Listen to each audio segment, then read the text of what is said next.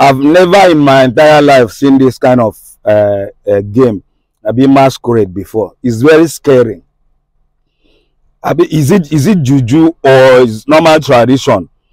Please, if you know this tribe or you are from this tribe, how do you call this? Is it a masquerade or is it a tradition or now juju way it be? What's this, please?